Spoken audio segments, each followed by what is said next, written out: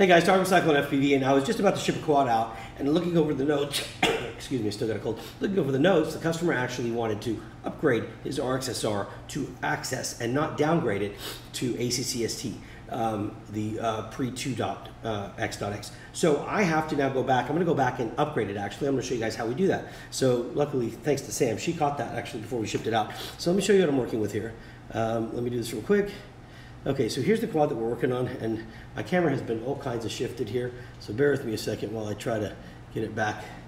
Not really sure what I can do here, but I'll try to get our view of this view a little bit better. Hopefully that'll work for now. I'll do all the other adjusting later. All right, so anyway, so what we have here is, here's our R-XSR. I'd already installed it. There's a video that, if this video comes out before that one, you'll see the video on setting up this Sector 5 V3. I'll deal with all the camera stuff later. Anyways, so the main thing now is that we need to go to the internet. So I'm going to show you what we're going to do here. All right, so we're going to go right here. Let's go to FrSky RC.com, and I'm just going to download the firmware again, and I am going to be using my X9 Lite to do this job. So let's see if we can get to FrSky's website, and then let's go to downloads.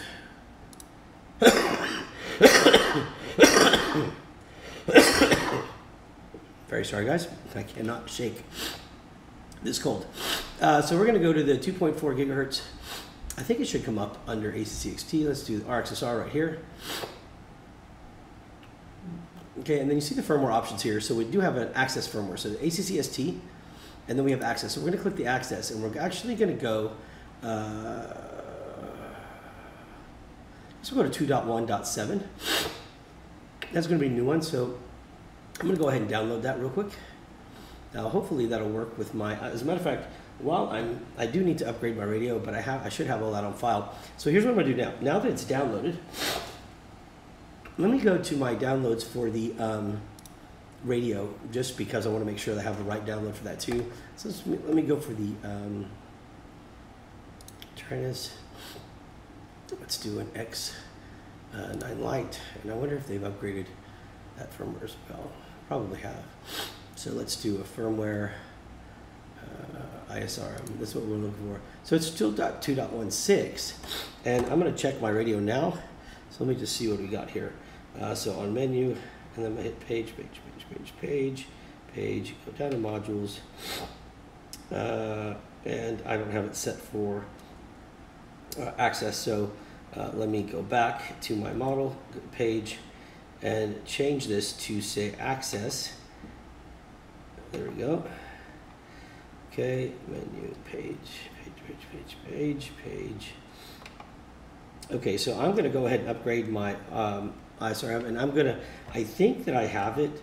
So let me just check on my menu and my downloads under firmware, and let's go to TX, and we're going to go ISRM, and I have 2.1.6 right here, and it looks like it's going to be the same, so there's no need to download that file right now. So all I'm going to do is, while this is going, I'm going to flash the internal module so I can get this internal module back up to access ready. Now, while that's going on, let's get back to the screen here, and we've downloaded, so let's go to our downloads folder. Okay, I'm sure I've had this downloaded already. I'm going to go ahead and extract this. Extract all, click extract. Okay, and here it is. There's the file that we need. I'm going to open it. This is the file that I want right here, right? So now they give you a folder. They've always done this, right? They've always given you a folder when you extract it, and then they give you another folder, which is your subfolder, and then inside that. So you can really just copy the subfolder and the contents from that and bring that over. So I'm going to copy that, but I'm going to wait. I need to wait for my radio to get done.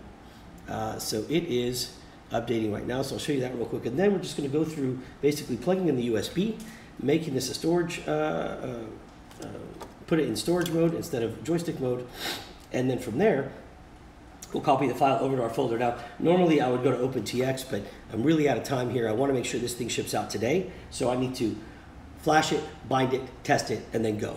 All right, so this is the longest part here, is just updating the firmware on the ISRM internal module. So let me see here. I guess I could clean up my desk here and get everything else going.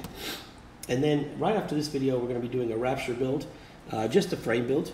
And then, guys, that's going to get us almost all caught up. We've got quite a bit of orders pending for new builds. Kind of getting back to that custom work I was talking about, so I'm really excited about this. So just hang tight. I know if you've been waiting a while, just a little bit longer, and I will be 100% ready. So I would say by next week. I've had my kids this week, and I definitely was making sure we spent some time with them. And today we're headed to the lake. So for the next 2 days, I'm going to be out having fun with the kids, and we'll be back on Monday.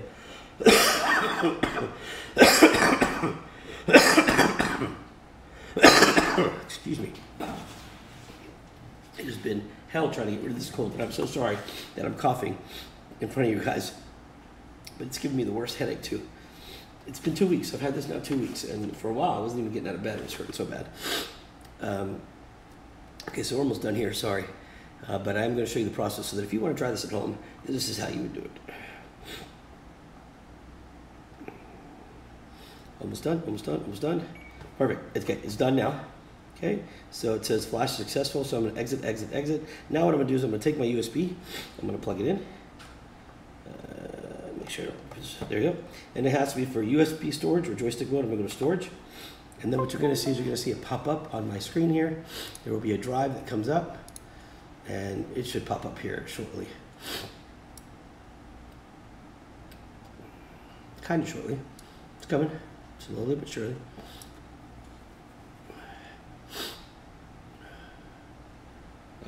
Hopefully. Come on. Oh, wait, did it just come up? Yeah, there it is. Okay, so here's my, what? No. No, stop asking me. Oh, dogs are going crazy. Okay, so here's my new volume. This is the SD card inside. So we're going to go to our firmware, and then we're going to see where it's our RX firmware, and you're going to see the ACCST R-XSR 2.1.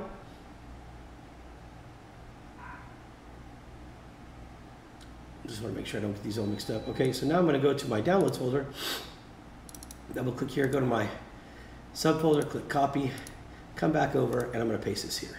Okay, so now I will have the 2.7 version on here. Now I'm just going to safely eject. Oh, wait, you guys can't see that. Sorry, my bad.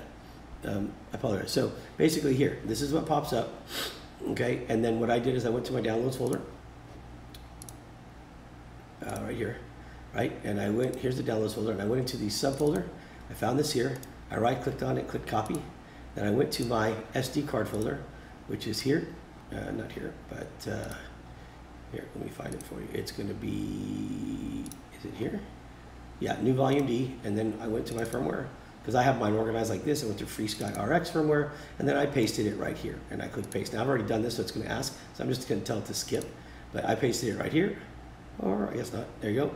Now what I've done, I'm going to go ahead and do a safe eject. So I'm going to right-click, eject, right-click, eject. Okay. At that point, I'm going to eject this.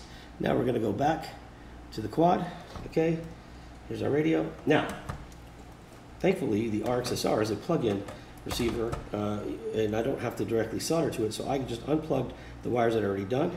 Now I'm going to plug this into the radio like this, and I'm going to plug it in just like that. And this way I don't have to take the whole thing apart. That's the best part. So now I'm just going to go to, pull my menu button down, hit page one time, go to firmware, go to RX firmware, and then you're going to see it right here. There it is. ACCST R-XSR 2.1.7. Click that, and then I'm going to hold that down, and it's going to say flash export. I'm going to click yes. The R-XSR is going to start lighting up. You're going to see a progression screen right here, and here we go. So we are now upgrading the firmware. So if you're running an R-XSR, it's very easy, right? Because the R-XSR has a very small plug to attach. Now people rip it. I used to rip them off and just solder directly, but there's no need for that now with all these frames getting bigger and bigger. So you plug it in, and then when you're done, you just plug it back in this way. Now, in the future, I believe you're going to be able to do OTA on these, even though they were ACCST to begin with, and you don't have to unplug it. But for this particular thing, you will unplug it. I never have tried OTA on an R-XSR that was initially ACCST. So I don't know if that is an option that comes with it. I know that you can put the access protocol on there. I just don't know if the OTA works. It's something I'll just test out. I'm sure some of y'all know. Feel free to chime in. I haven't ever done that before, but we'll check it out. All right, so we're going to be updating. We're almost halfway there. In the meantime, I'm going to go ahead and organize my files now that I just took. So let me go ahead and take that, copy, and usually, like I said, usually I would be doing this with OpenTX, but I did not, but I'm still going to go and put it in my OpenTX folders so that I can get that done. We'll be done. Hey, babe. Almost done.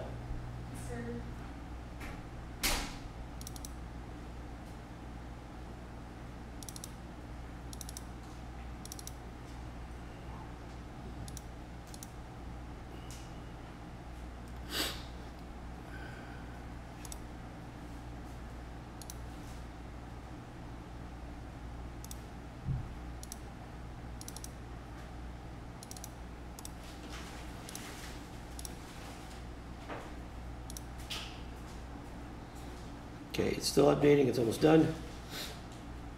Should be ready to go here in just a minute, then we're going to bind it. Okay. You'll be able to pack that one up real quickly. Perfect. Is everything going? We'll be on time today, huh? Yeah. Everybody good in time? Mm-hmm. Good.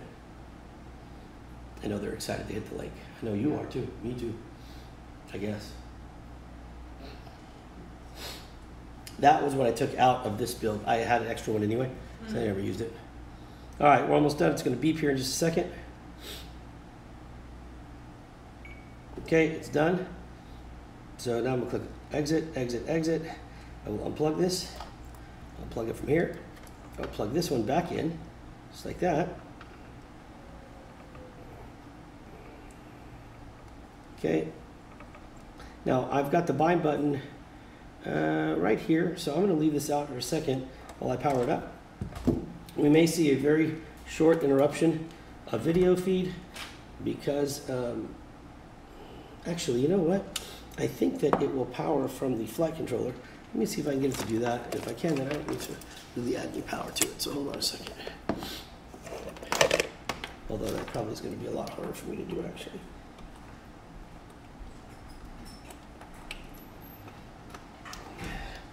Yeah, I think I'll just use the switch and power it up. Okay, put this here, and plug it to make sure I have the right voltage. Ah, that'll work. Okay.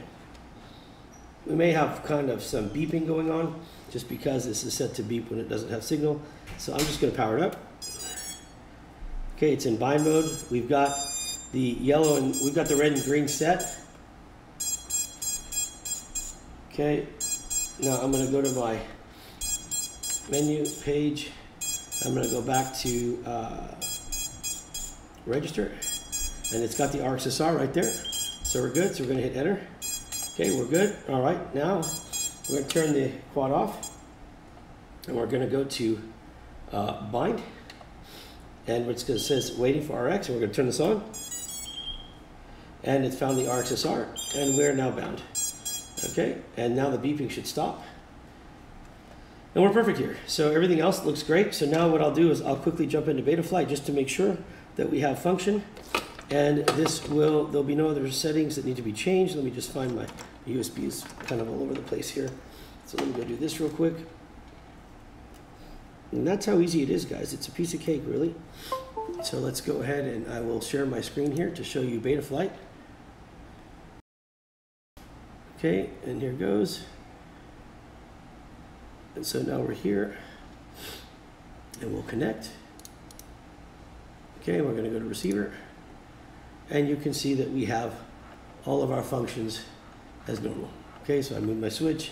I don't know if you can see that, but as you can see. And so that's it. We've now completed the update to Access, and there you go. That's it. So that's pretty much how it goes, guys. I hope that helps you all. If you have any questions, let me know. Please, as always, subscribe to our YouTube channel. I'd really appreciate your support on that. Otherwise, guys, as I always say, God bless, be safe. Go spend time with your family. You never know how much time you have left. Go make the most of it. I am going to go with my wife and kids, and we are hitting the lake in just a little bit. So we'll talk to you soon, guys. Take care. Peace.